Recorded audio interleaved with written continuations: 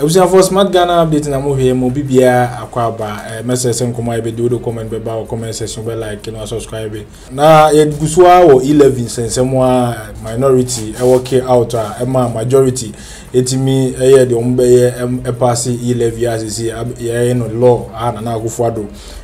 wa sign ama E-levy aye law asisi aye e wo Ghana ana NDC ni ma papa e fe no Samuel Adom a o chese minority nanti a omunanti anaso omu pie free parliament ema majority accept e pass a law ne de a field gamble chacha omuto ya omanto ni yekura because ade bia omu court omo ekono omuntimi emma E-levy ni yentwamu da ya ade a omuntimi undo they can't undo the E-levy enti nanka yeso omutena parliament nanka omuto aba no na yehu se omato against enti so omo work out said the omo work out ahwe ahu se anka emma so a ene omo decision no a field gamble eno a emu na MP baako chese ono ye trike no e ka kete nanka wa ma metu E-levy na ye pass ye no nam se na ye se otukwan woni chairman of Constitution, Legal and Parliament Affairs penye oda ano na anke so omutukwan na kwantu na no ne mienu na na so mkohia meeting bi ase o Europe na omo ekona no na oduru ba bi oye se o make course ahwese obetumi ahia penye ya oye course and go through ho no hu se ade bibi course wa na nti o frefie busa na o fre ni nuanam abusa ye se E-levy no ye be pass na ene na ye ya no se kai ye se me sambe chi na me banya sa nkofo bi twa fa ye ho eno NDC MP anaze NDC MP awo Akachi South MP ye friend of Bernard ahiafo nansam no wo kan say kakra bi na ke trikina ma why absent from parliament and no common na ba be di say whether you trikina na say you trikina you say you pass e so buy you so amanso so ya pass nti no nsam na wo kan wo be so chesen and no common na ba be di me na Kofi Ejeskapa e be di ho common Zambia serio why na ke trike hwan eno na as a minti ase because so sa wachi e ba ya why na trike is it sa constitution and deben penina chairman of Constitution one a treke no another one a treke hwan because as a parliamentarian unim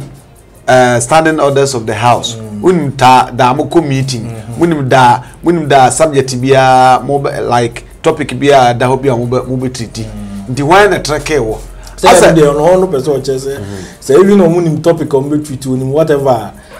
ya mano your friends responsibility duty be say onko performing onko performing so I just say ade na answer asem na nkasa nsisi so woni obi ko baabi obetumi asole frufi a prekopese oni obi ko baabi wa brand pa content nka na he fan so no kodu ye a ba say so twa ute ko ti say na ye difficult pa ba manage by God's intervention so oyira na be see ha na because be anu yes wo do no that mean no full plane na drew baby so that was Strasbourg go say yes intino o asam na shedan sisi so papa also free from say na ye pass E-levy ana baby anu on distant say no tumbedu ha ebe participate bi dinsem na bi way too sweet to believe so menim dey make out here hin na no wodru so strike by one okay how many hours ana odifu obedru ha ana time ben so na you know more pass ade no eti nsem na okana insurance so na trick na omunu na menement ase because ya trickle as a parliamentarian that's all your constituents are not safe because you better trickle so easily so for half ya na say wa baba ye asem fro so the asana all kind there me sheda enyin tum papa nti onkomre bi maybe a onka chesa nkono ebo no husulia ni refi say ebia onkono ebo no husulia say bi onga say bia ni refi say ene ye be pass E-levy no na ni mo ni refi na oka so obi treke o how say as a penimu na one na ekono na nka penimu one obi am no ko ba bi say wo anko and maybe start from the beginning to say see I what he me no be ko baby Mr. Justice no be ko baby ye tu kwa iru metumi afsori akofo player kwa abra mente wonka it's not possible nti asem na wo kan ne kan and shedding so mamenti so besa kwa babium di ankeye because woni me na ekode a enye se osi enhia wo woni me according to ono na o se one na ko represent bibi wo ayi so atase na o so free ofia want nka kura o so na kofu play na pua dukodu na sa free vie oho asem de de se adan nemo wura samwa de na o ka no say they can't undo the E-levy no me na ya adwene because parliament ne hihye enema parliament ne agitum ana yanyintum yebogu ana mo ntumi ama you say mo ntumi am fight ade na wo hode a de na de ko another ground so also to say parliament wa me was mo di ka de ba akwa yehwe na enyemra kwan so na mo kono se su e kosipe mo say judges na anya fair to you ebia na ekoi wa work out we evidence ko be ka die na chese wo so wo gensi ade say no E-levy no die na kire did you vote for or you vote against also me work out now work out that why na betu aka bia ma eti asa na all can there or say we are someone say ahwa NDC for no parliamentary ombenu omo ho or say he sure they have regretted na menso mi hunu sa ontumi nye ade we nwie sisi anka se wa regret me hunu say it was properly planned say I didn't say ne be ye shada nye said ye ntuntia no na ye ntuntia ne ye work out esida mu nyina NDC MP for nyam ye ka ta ma Vodafone mampene ko forbres o moto Vodafone from Ghana Telecom to Vodafone sare ye ebia so na sulia na o cheza aya na me ni ho etida ti we nye enuhu bia obi enuhu ba kokora mo ye no mo nim no mo ye they are aware na mo ya de no ti sisi enyaji atuma wi dia court sem no wantumi anko no fie asa wayi adwene afiri nsu na da betu mfutu se ono meko ndokwa wo fie oro wantumi anko ndokwa na mfutu na betu akoko ndokwa eti no me fi say hu hia biem e wo mu twachiri na mo gitum se ade na nya aban ye nhwe akachi south MP na here for yeah na asema o ka manfo kire say whether he was strict or not his presence wasn't it became irrelevant and one so no mo e kan no ano no because anka ye na mobile mutu kiki against and na amaso de a and so ne papa bible and the way sanko mo ko hu yin se ebidie wo ba yo wa mo ade na pass ndi wa ma means that kwa ma kran ke be pass and na ba yesu ya pass it is I was strict na they don't know visual trick na or can comment na or can be say amanfo hu say majority no omo ye no ma bia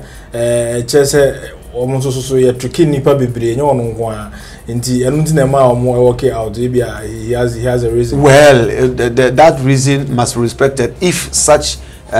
reason why I was respected, but however politics no mean you know obi e pe kwan a odene nyonko chi beka form nti as a parliamentarian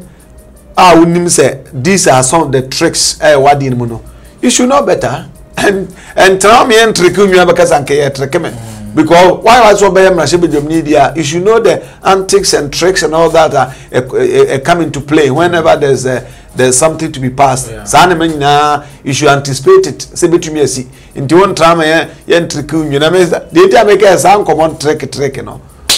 your coming back did not change anything. Until can me whom for so be also the NDC MPs near best from say among form Nancy form now whenever they are against something no be a day ba among against they should give details and abama Ghana forms and am right but come kind of trust and no kodomos ko techiro jitum we are abama gidie na amanfo mu no eso bete because you shouldn't just falsehood and can't Ghana for days. I was a Ghana for say nipa adwene mu bie enya sem dia na be ka na obi di akiri so what I say it is the best from said they should be active, they should be proactive. Ade bi omo ye bi they should know that they are representing some people. It is the me ye no ana de wo ye no sa na o constituent no omo pena na E-levy omo pene so ana omo pene so na de wa force am na be are they happy with you all these things na so mutumi